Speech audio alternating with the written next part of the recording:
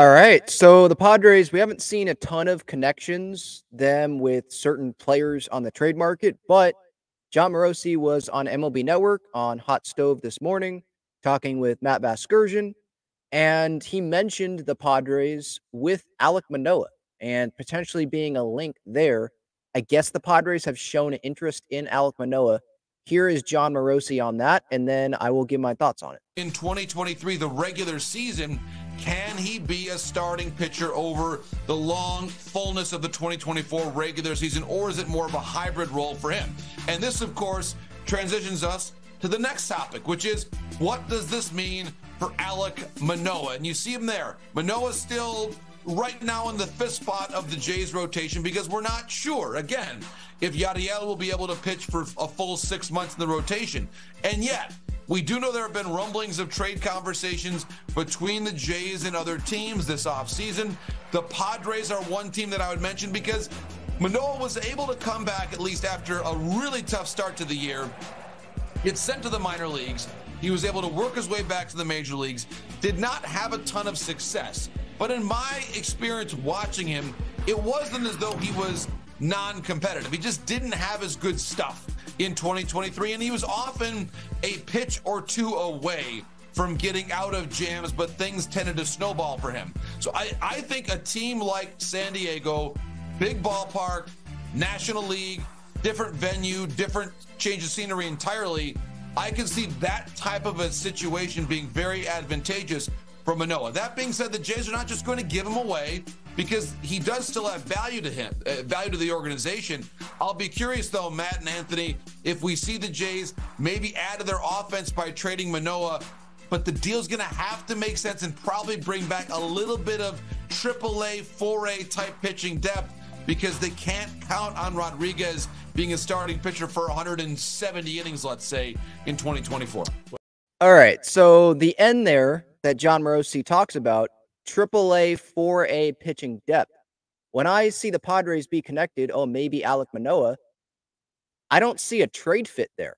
Like the Padres, so are they going to maybe they give the Blue Jays Yara Iriarte because he's almost ready, I would think, to come to the big league level. If you go look on the Padres top prospects page for MLB.com, they have Iriarte as MLB expected time of arrival 2024. So maybe that's a guy that goes to the Toronto Blue Jays.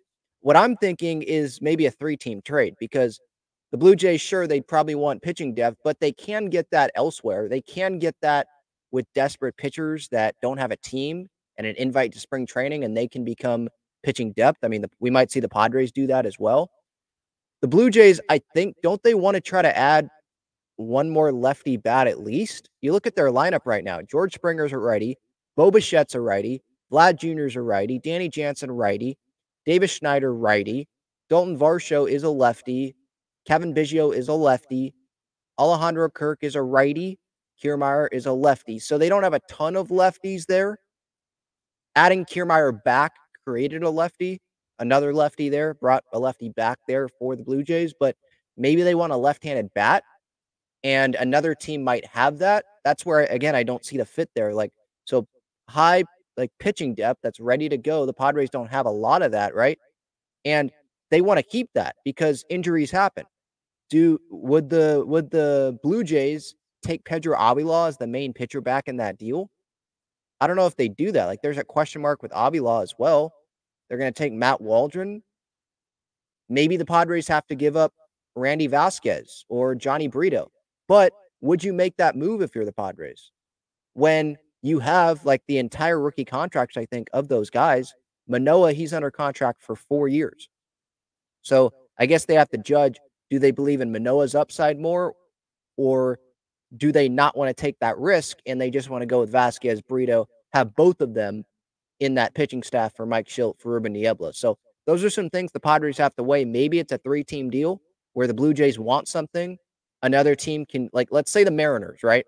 Because I think I know it seems like I want Ha-Sung Kim out of town. That's not, like, I think it needs to be the right return. But maybe, like the Mariners, they have pitching depth. That's a team that I look at. They've got young pitching depth. Maybe they trade one of them to the Blue Jays. Blue Jays give Manoah to the Padres. The Padres give someone like Kim to the Mariners. Maybe the Padres need to get someone back as well from Seattle. I don't know who that would be, but I'm just trying to throw out some three-team deals there. Maybe the Marlins jump in on this. I just don't see really, unless it's prospects that they're okay with that we're not thinking about, the Blue Jays getting back. I just don't really see how the Blue Jays and Padres are a great fit on an Alek Manoah deal. And as John Morosi said today on MLB Network on Hot Stove, like the Padres aren't going to be able to just get Alek Manoah as a giveaway. He has 4 years left. That's a lot of time for the Blue Jays to try to get Manoah back to being who he was in 2022. I mean, look at the numbers. 2023 had a 5.87 ERA. So one, that's a risk for the Padres. Ruben Niebla can't fix everyone. Now, there's talent with Alek Manoah, though. It's not like he was talented in the minors, didn't show it at all in the big leagues, and we want Ruben Niebla to fix him. So I guess that's good news there. He had a 2.24 ERA in 2022. All-star, over 30 starts, almost 200 innings, top 3 Cy Young. He was great. Top 10 in the Rookie of the Year in 2021, but then 2023, he fell off, and he got sent all the way down back to Florida to work, I think, on backfields where they could control the pitch count and the environment. And then they gave him a chance in the big leagues, and then he got sent down, I think, to Buffalo. And then they put him on like the inactive list, temporary inactive list on September 4th. So was it mental there? Because I think it's something not just pitching, because if it was just pitching, then they'd keep working all year to try to get Alek Manoah right? So that you can go into the offseason feeling really good, like you pitch well, even if it's just in the minor leagues or if it's on backfields. You saw results, good. You can be confident going into the offseason. But for them to put him on the inactive list in September, like, is it mental? So was he not putting in the work necessary? I don't know. Like, I'm not accusing him of doing that. I'm just wondering, like, what was going on there? It just doesn't seem like it was just physical. Like, oh, they gave up on him in 2023 on the mound and just said, all right, you know what? Screw it. Let's just go into the offseason and see what we can work on. You'd think that they'd try to keep working on it in 2023. So what was it? Maybe it was just him pitching and they just decided, you know what? We're in a playoff race. Let's just worry about you in the offseason. I don't know.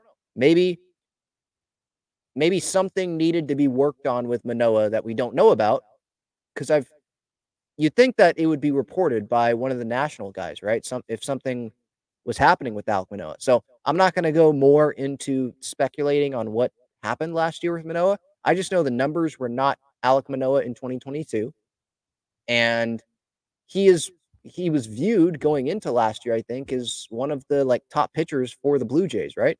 And then if you look at his game logs this past year, he had some pretty solid outings. I think there was an outing where he went 7 innings and either gave up no runs or gave up 1 run. Like, there was, at the beginning of the year, there were some spots there where it was like, okay, there's the Alek Manoah. He's good. And then things just fell off. And it has to be bad for them to send him all the way back to their spring training complex, right? So it would be a risk. That's my point here, I guess, is it would be a risk for the Padres to acquire Alek Manoah and then give up some. Like, what would it be if they give up a minor leaguer and it's not Lesko, Snelling, someone like that, and you have 4 years of control for Manoah? I mean, that would seem pretty good, in my opinion. The upside there, work with Ruben Niebla, fresh start, motivated to prove people wrong. If there are doubters, I'm sure he's seen doubters on social media and all that. So I guess it would be low risk acquiring Manoah. I just hope that this isn't a situation where the Padres believe in him so much where they give up too much for him. You know, something happened. I don't know what it is, but that was weird what happened this past season. So I hope that he gets back on the right track. I really do, because he is fun to watch. I mean, he was fun to watch in the All-Star game, being mic'd up in 2022, striking out guys when telling like what was coming to the broadcast. Like, that was funny. Seems like a good personality, and it is a fit. I mean, if you just look at like the contract, 4 years of control, okay, controllable guy, talented. He's shown it at the big league level before. He's not making much money. He's on a he's still in his last year, I think, of pre-arbitration. Now the number's going to go up next year, but for this year with the Padres with the budget, like he makes sense financially. Are the Padres in a spot to take that risk though, with other question marks that they have, right? With Darvish and Musgrove coming off of injury, King, I don't think. I guess there's question marks with him because we just haven't seen him as a starter in a full season, kind of like Lugo this past year. But I don't think Michael King is viewed as like this big question mark. But the back end of the rotation, I mean, who's the 4 starter? Don't know that. Who's the 5? Pedro Avila, if you put him in there, how is he going to do in a full season as a starter or in an attempt to do that, right?